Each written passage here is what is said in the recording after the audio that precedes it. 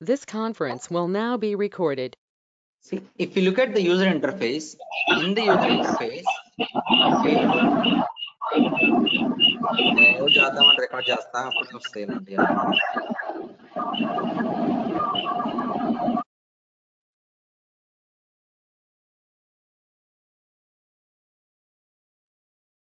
so whenever we are going to work with user interface design, and while we are creating sections, by default, we will be getting dynamic layout in the section. What is meant by dynamic layout? Dynamic layout means, see, whenever this user interface is getting loaded, okay, based on the device size, okay, suppose if I'm accessing Pega application from a laptop, this is how the screen will get displayed. Suppose if I'm going to access it from a tab, look at here, if I'm accessing by using a tab, let's say this is the tab size.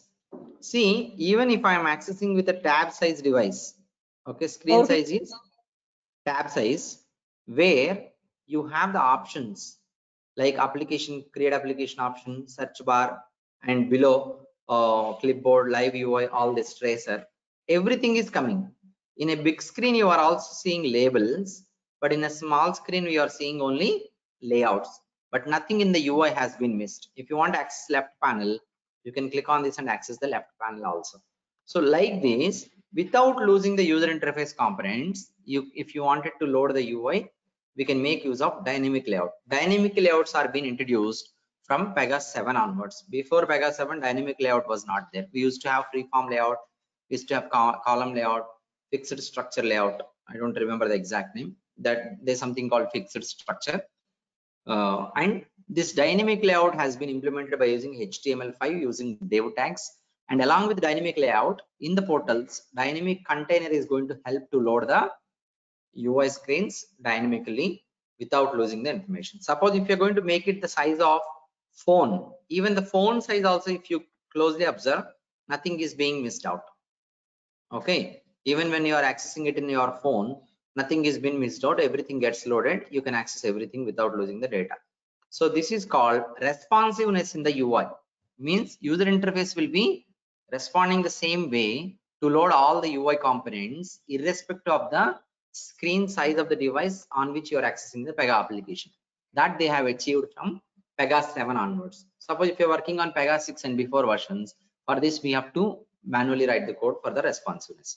So there are so many layouts available in the UI. Dynamic layout, and second one, layout group. You can easily guess and understand what is meant by layout group. What is meant by layout group?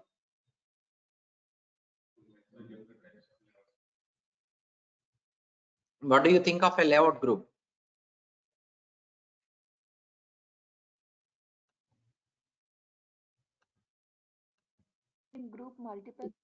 A group of layouts. It is going to have n number of different layouts being added inside. There you have the structure of tab, accordion, like that you can go ahead and specify. And columns layout means you can display everything in columns. And repeating dynamic layout. So repeating dynamic layout means, oh, they have changed the name. No. Repeating dynamic layout means, see, a repeating layout. Let me tell you, repeating layout will take always a page list as a source. You can see here source unspecified. If I double click on this, either report definition or anything it can be, I can choose a property of page list, or I can choose the source can be data page of list type. List means n number of pages will be there, where each page is equal to one layout. You choose a page list and you add one layout here and number of properties. On the clipboard page list, suppose I have added address section here and the page list is addresses. Okay, in the addresses page list, I have 5 different people address. Then the section what you have added here will be repeated 5 times to display 5 people address. Okay, everyone clear? So that is what repeating dynamic layout. And the other one is dynamic layout group, means this is also like a layout group.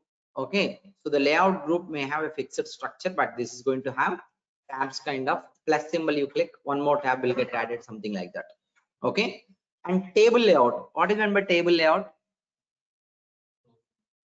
Columns and rows. This will also take a page list parameter. You see here, if you are going to use table layout, it will take page list parameter or data page or report definition, any of these three. Okay, and you choose the respective page list property here, and here you will be adding the controls of the properties and map it to properties. Suppose by the time the screen loads, if the page list has 10 pages, okay, then you will see 10 rows in the UI and columns will be headings of the properties. Everyone clear? So that is table layout. Can you guess and tell me what is meant by hierarchical table? What is meant by hierarchical table? Table, I told you. What is hierarchical table?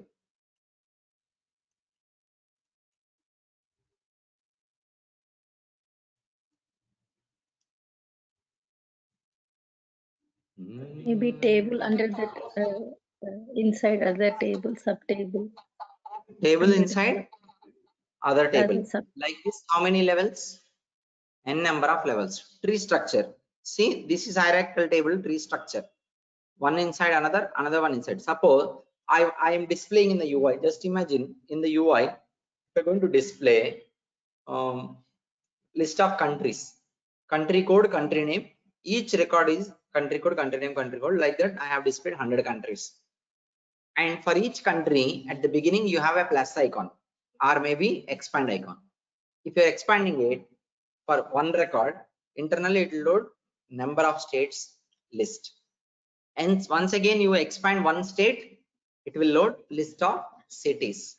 Okay, like that, if you wanted to have hierarchical display, then you can go ahead with hierarchical table. Look at here now. If you go to user interface, gallery, and UI elements.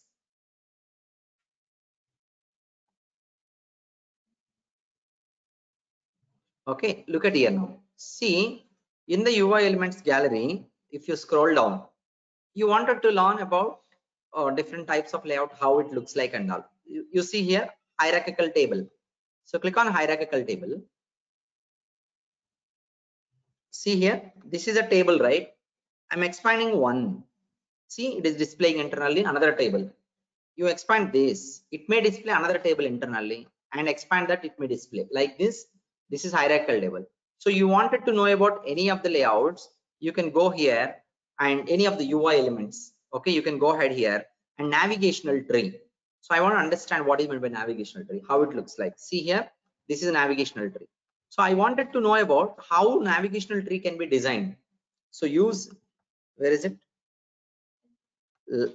Okay, and no need to you go for live view design time configuration. Click on this, and here it has been loaded. You can see here they are embedding once another sections and all. You can go ahead with other sections. It is something like reverse engineering and try to understand how to design it. So here they're calling one page context, and they might be calling another section into it. Okay, so on this particular data page list type, I believe page type. Okay, page type data page they're calling, and they're loading a section. And moreover, if you go to the top level once again, here they're again calling a data page here, and page inside page, like that they're calling. It is not like list inside list, it is like page inside page. If you want design, you can use this particular layout. Everyone clear? So this is what about you understanding the UI gallery. So here you go, where is it? UI gallery, go back and scroll down. So you wanted to see here accordion, how to have accordion structure. This is legacy, this is accordion structure. See, you have how many sections here? Hold on. Section 1, section 2, section 3, section 4. So in one single section you have a number of sections where you have chosen the structure as accordion. So view design time configuration, and this is anyhow deprecated, just for your information. See, you have added accordion, and here you go. You are calling another section here. Okay, and there may be options here we can find. Just hold on. Somewhere it should be available. Okay, advanced presentation. No, somewhere it should be available. Maybe at the top level or somewhere. Here you can see this is accordion. This, as this is deprecated, maybe now I'm not seeing it, so it should be available previously. Okay, it says that this has been deprecated. Okay, so this section is deprecated layout. Here itself you can see. So like this, any user interface components, if you want to try to understand, you can go to the UI gallery. Okay, in the UI gallery you will come to know about how to design it. So that's the way Pega is providing the help. Everyone clear? So we can go ahead and work on different types of layouts, but any layouts that we have here, we have multiple layouts, right? If you look at all the layouts here and there are combination of dynamic and table layout. If you learn dynamic layout, if you learn table layout, remaining everything else is combination of these only. Okay, hierarchical table is combination of table, where it will take the page list, multiple. Table will take page list, and repeating dynamic layout will take a page list and add multiple pages. Okay, means multiple sections are one section, multiple times gets displayed, and layout group is multiple layouts of combination of layouts, other layouts. So like this, every layout that we have in Pega is going to be dynamic layout, is inherited from dynamic layout or table layout. Everyone clear? So we are going to work on table layout. Whenever we are dealing with table layout, we can use a page list property as a source, or repeat report definition, or a data page. Okay, so you just need to go ahead and write down the business requirement. After you write down the business requirement related to UI design, later we will enter into working with decision shape and decision tree. As of now, we are going to work on only table layout. After table layout requirement is completed, we will work on the other one. What is the other one? Decision tree and decision shape. Okay, write down business requirement.